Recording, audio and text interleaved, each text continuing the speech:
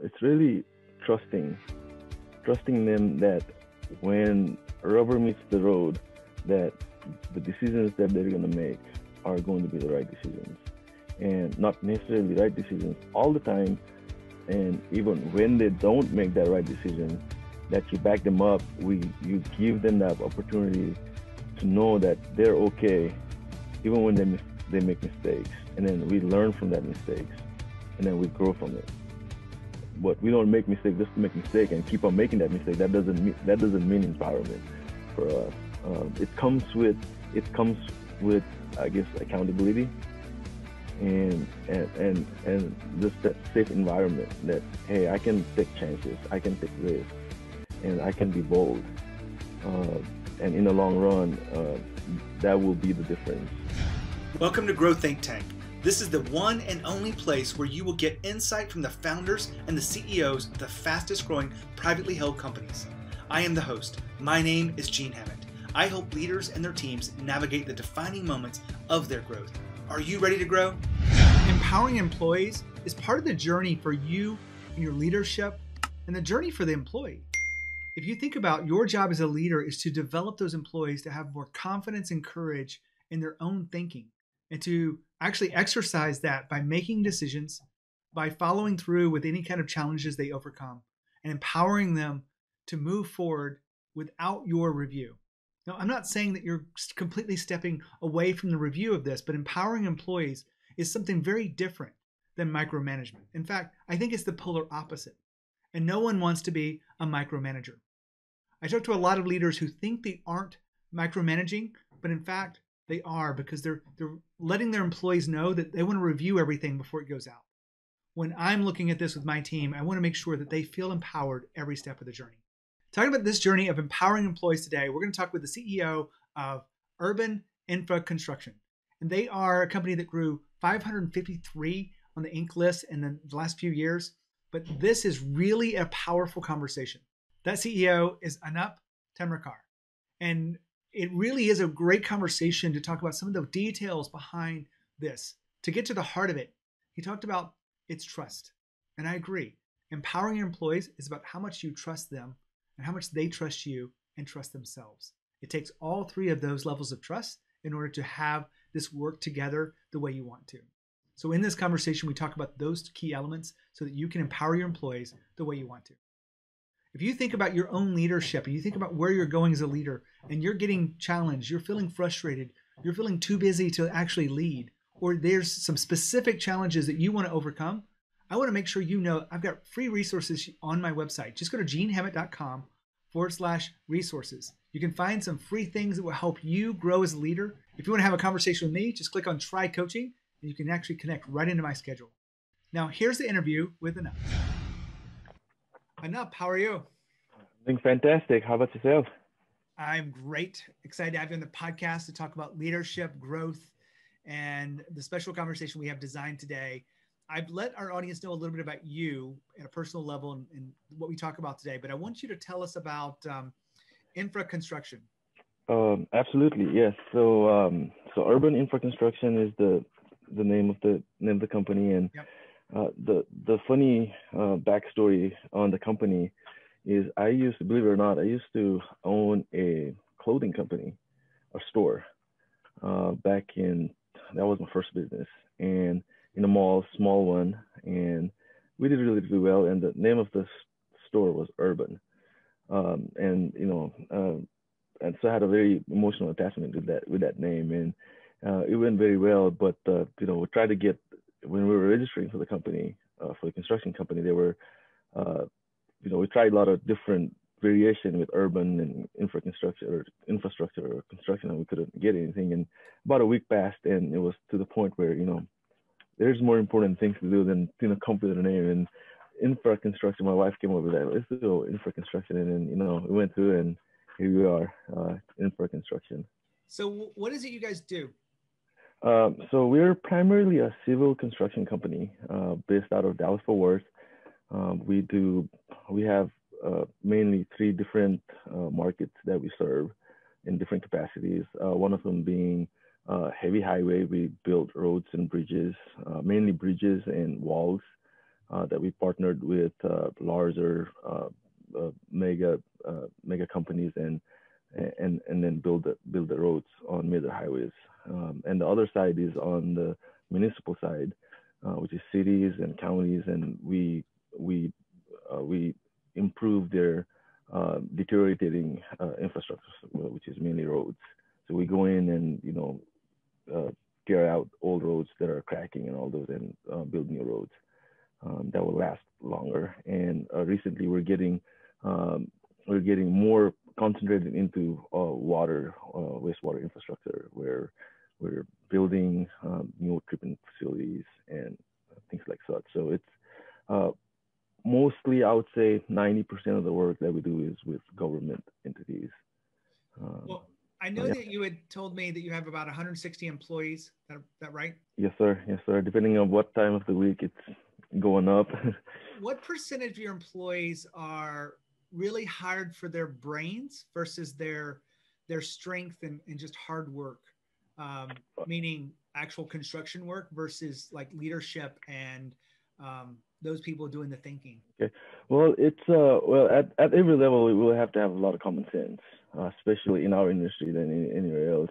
Of course, there's a set of challenges being in the construction field, being in a civil construction where you're out in the roads, traffic, dealing with the traffic, public, in front of public eyes, safety and all those things come big with the skills, the very specific skills that you need. But other than that, a lot of common sense, regardless if you're working in the office or you're working in the field.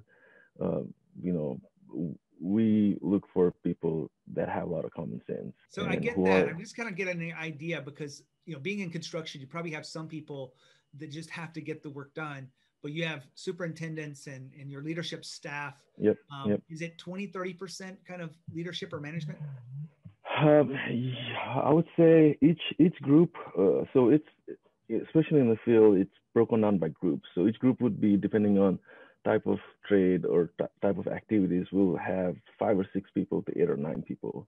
So we have 19 groups at least. I'll say 20 to 25% would be leadership, Awesome. in a very leadership position. Yes. Well, I asked that because I wanted to kind of dive into this. A lot of our clients listening in here have a lot of employees are expected to truly think for a living, be creative, be innovative, much like your engineers and leadership that you probably have on staff. Right. So I kind of want to focus our conversation on how do you engage those people? Right. I know that you made 553 on the Inc. list this past year, and it takes more than just your own intellect to make this happen. It's really a team. Of course. You had shared with me that empowering your people is one of the core factors that has made you guys successful and grow the way you have. What is empowerment to you? It's really trusting them that when rubber meets the road, that the decisions that they're going to make are going to be the right decisions, and not necessarily the right decisions all the time. And even when they don't make that right decision, that you back them up. You give them that opportunity to know that they're okay, even when they make mistakes, and then we learn from that mistake, and then we grow from it. But we don't make mistakes just to make mistake and keep on making that mistake. That doesn't mean empowerment for us. It comes with I guess accountability and just that safe environment that, hey, I can take chances, I can take risks, and I can be bold. And in the long run, that will be the difference in getting the job done right. Because they're the ones living it day in and day out. To be honest, like superintendent, foremen, they know more about how to, let's say, pour a bridge deck than I do, and I'm honest about that. When I don't know, and I'm honest, say, I'm hanging my hat on you, but let's, we just don't go out swinging guns. We plan the work. There are certain parameters that we work under, and within that framework, within that parameters, how you get it done, it's we let them have that freedom to make those decisions. Hold on for a second. Anup just talked about employees making mistakes. Well, of course, you don't want your employees to make mistakes on purpose, but you want them to be okay with making a mistake, making a decision, and learning to pick up the pieces for themselves. I had a huge error in my own journey of leadership early in my company where I felt like I solved the problems for my employees. I'm just being honest with you because I was doing this every day and I was feeling burned out. And one of my coaches actually asked me that, why do you feel like you need to fix their problems? And I said, I wanted to make it easier for them to do their work. I said, well, isn't their work to fix their own problems? And when I realized that, and I realized the mistake I'd been making, that I really took my leadership to the next level. I let them figure out how to do it. I empowered them to a new level. And I'm smiling when I say this because my life got a lot easier as a leader. So I'm just reminding you that sometimes it's okay for them to make mistakes. They may not do it exactly the way you want them to do it, but the key is that they are learning to take ownership themselves. They're doing it. And if they come up with challenges, they face those challenges too. Now back to the interview with Anup. We can appreciate that. All of those us that drive on the roads and drive on your bridges and whatnot. I know you're mostly in Texas or probably around that, but we want our crews to be safe. Absolutely. And the public. Absolutely. You had talked about parameters, and the word I typically use with my clients would be around guardrails. When you're empowering someone, it doesn't mean you just let them go off, kind of do whatever you want to do. Right. You mentioned parameters. How do you kind of document those parameters so that they know kind of how to stay safe and still operate within those boundaries? Sure. So we do several things. For example, we have over the years, from the very beginning, we've developed kind of like our own system to do like daily reporting, and that has and everything that we do are from man hours. For example, I'm getting a little bit technical here, but we have budgets, for example, to do everything, and then we communicate very well. Like this is what we have, this is how the project, this is our scope, this is what we're going to do, and this is what we have on the budget to do certain work, and and we communicate that, and they when they do the work at the end of the day, they go in and say this person this and this is what we got done, and we have that information like almost like real time, and we share that information if we're doing good, if we're not doing good. Over the years we have been improving that system, and it's not fancy, but it's basic, but it works, and we stay true to it, and it's one of the things that we really think helps us understand where we are on a daily basis, and we communicate and sometimes over communicate what the numbers that we're looking at means. And I want to ask you a question there, Anup. Sorry to cut you off, but no, you're good. The visibility that you have across this, obviously you and your executive team are looking at these across every team. Do you open that up to other teams to see their daily numbers? Yeah, absolutely. Okay. Why do you do that? One of the things, so that we want everyone to learn from. Well, first and foremost, we want to learn from each other. If one of us is outstanding at what they do, I want the others within the group to leverage that. And if somebody is doing it, especially if one of your peers is doing it very well than you are, then that gives a sense of maybe I need to talk to this guy. He can help me out. So one of the Thursday meetings where we have all our superintendents in is we review all the numbers together, and we start that meeting with good news. Obviously, our human nature is I would say, if throughout the week you had 10 things happen to you and 9 of them were good and one was not so good, and our human nature is we focus on that not so good thing. Yeah.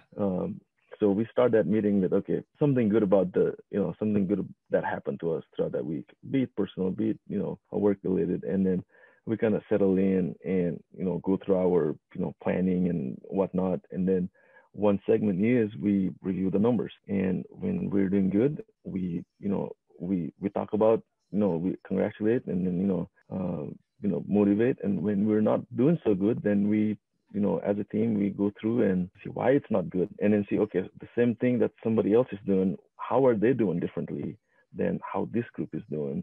And a lot of our, let's say, like even like the project managers and myself, our role really is to facilitate the conversation. And so the leaders, I would say, the superintendents are, it's not just looking at the numbers, but what does it mean? How does it compare to, where it needs to be? And how can we improve that?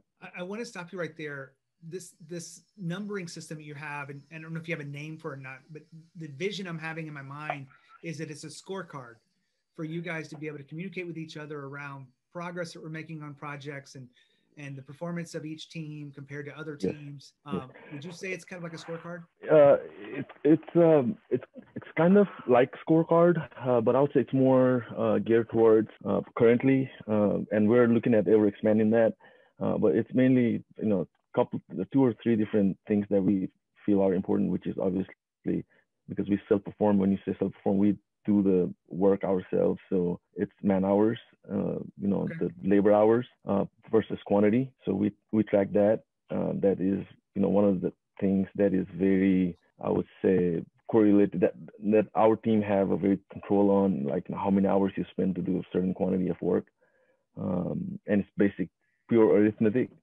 And then we look at a couple different other like materials, concrete for example, which is the highly measured material. So we track the waste on concrete. Right. Trucking for example, the amount of trucking you spend. So we have metrics as well. Okay, for certain square yards, certain hours of trucking should have been in the budget, and then we see like, okay, how we're tracking that over the week. So what I'm hearing behind this, every industry and every kind of business has its own numbers to track, but Yes, you feel a great tool inside empowerment is to be of able to course, track these kind of daily numbers of course, of and course. for those to have discussions and move forward. And that Yeah. really does help you guys grow. Yep, So yep, thank you yep, for sharing that absolutely. piece. Yeah, and When then we, and one of our core, I'm sorry, and one of our core values is know your numbers. And it's in the manual, and for every different know your number. It means different at every different level. For a foreman, that's different. For a superintendent, that's different. For a project manager, that's different. Even for HR, for accounting, that's different numbers. Like for HR, for example, maybe how many employees you onboard, how much time it takes to onboard, and those are some of the things that we are, as we grow, as we improve our system, try to standardize those processes. Before, you would say, let's say if we are hiring people randomly throughout the week, now we are building our systems. Okay, we'll do the certain times of the week, and then have a formal onboarding, and this is what we'll do. And because those are the before, as you grow, you're spending a lot of energy on bringing new people on board, and it takes a lot of effort. yeah. Well, I want to go a little bit beyond this. We're coming here to talk about empowerment. So Yes. knowing your numbers and the kind of system behind that is important. What else do you do from empowerment? I know one of the skills that is necessary to truly empower people is not to tell them what to do, but to coach them through these things. What would you say some of the bigger skills in leadership are to empower others? um, we here, and I think a lot of us share that same kind of, I guess, outlook, as far as uh, leading by doing. For example, we're from all the way from top to, I would say, to the bottom. We're doers. We're in the front lines. Regardless of what your primary role is, and I think that sends a good message. One, being very lean on how we operate. It's not like too many chiefs and less Indians. We're all together in it. So that's, I would say, that's one of the key things, that we make sure is, we are in the front line with the guys. So We may not be doing the same thing, but we're not afraid to put in the hours, or we're not afraid to roll up our sleeves and put our hard hats and boots. I want to ask you to go back into your journey as a leader and kind of maybe pull out a mistake or two that you made when you were trying to empower people that maybe it just didn't work out, or you found a better way. Does anything stand out for you? Um, well, over the years, we've hired a lot of people, Okay. and we've failed miserably on some of the hires. And but we're still, but we've made some great hires too. And the approach has always been, you need to, and this is something that we believe very truly, uh, within our core is, everybody does it with a good intention in their heart, and you need to hang your hat. You need to have that trust. If there is no trust both ways, then it is not going to work out. So that's the first thing that we try to establish is this somebody that we could trust to put in this particular position that we want to put in, which opens up to a lot of vulnerability, like you mentioned earlier, and some positions it hasn't worked out. Some very for our size of company, recently we had the almost like operations manager type of position that we tried to bring someone in, and it didn't work out. And it was a tough conversation. But now, one more thing here. Anup just talked about culture fit. Well, this is actually one of the biggest mistakes that a lot of founders make when they're trying to grow a business fast. They bring people in that have a skill fit, and they may have the talent or experience, but they may not be a culture fit, and they kind of overlook that. Well, as they grow as leaders, they realize that culture fit is more important than those specific skills. That many times the skills can be developed if you have the right mindset, the right culture fit for the organization. These lessons are something I wanted to share with you today because I get to interview a lot of these founders that you don't talk to as many as I do. And I wanted to share that with you because you're not alone if you realize that. And one of the things you can do to actually improve that is figure out what your culture is, define it, and ask questions in the interview process and look for people that have a better culture fit. And the more questions are that allow you to come up with that, the easier it'll be for you to hire the right people. Now back to the interview. Let me ask you around that. Do you know why it didn't work out? I know what I hear mostly, and you can just kind of agree with me, or maybe it was something a little bit different. But what we typically do as leaders is we hire based on skills and maybe even talent, knowledge, and experience. Sometimes we forget about the need for culture fit. And I think a lot of leaders like yourself have realized that culture fit is sometimes even more important than specific experience and skills. Is that kind of part of it? I agree. I agree. And some of it now I see was culture, and some of it I see also was, from my side, because I'm probably most critical of myself than anybody else. And over the times I had some time to think about, okay, what went wrong, and I find more reasons to point fingers at myself than the other person, and truthfully, because the vision that I had, yes, we had a lot of conversations about, okay, where we want to go and how he fits in on all those, but it's the fact that not having concrete, how you're going to measure these goals, this vision that you have, and not having it written down, and then benchmark, for example. It's like, how are we going to know these outcomes? We're tracking towards that outcomes, and maybe also developing incentives towards those. So that, I think, was also a big part of it, and that didn't happen because I didn't have that in place. And I can totally appreciate that. I'm glad you made that point about you have to blame yourself. You can't really blame others, and especially when you're doing the hiring, like, you just have to really look at your own processes and trusting your gut in different ways, and how do you actually determine that. So, Anup, thank you so much for being on the podcast to talk about empowering employees.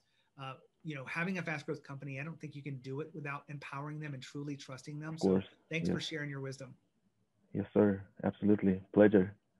Well, that wraps up another great episode here at Growth Think Tank. One of the things that Anup said that I really love is the fact that he said, I can't blame others. I have to take ownership of that myself. And that really is a common thread across many leaders that are playing at a higher level. You can't blame others. And the more you blame others, the less control you actually do have, because when you accept that responsibility and take ownership for it, you can actually solve those problems. So in this case, I really appreciate you listening into this podcast. If you're a leader that wants to evolve beyond where you are today, keep your company growing, keep your team aligned together, make sure you reach out to me at genehammett.com. You can find some free resources, and you can check out other details on the podcast. As always, lead with courage. We'll see you next time.